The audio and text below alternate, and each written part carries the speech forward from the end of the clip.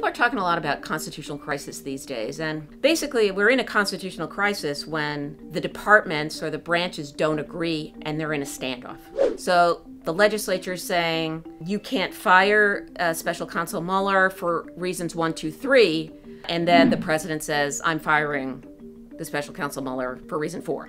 When Congress says don't do this and you do it anyway, and you say I can do it under my power, that's a crisis, and it's likely to happen if there is a firing of the special counsel. We should care if we're in a constitutional crisis because this country is built on a cultural attachment to our Constitution and to the rule of law. And so if people think the president is violating the law or the Congress is violating the law, it creates a lot of instability. It can create instability in markets. Who's in charge of our country? Is it Congress? Is it the president? Probably the most importance, however, is abroad. Because if no one knows who's in charge of the biggest superpower in the world, the rest of the world is going to start worrying about us.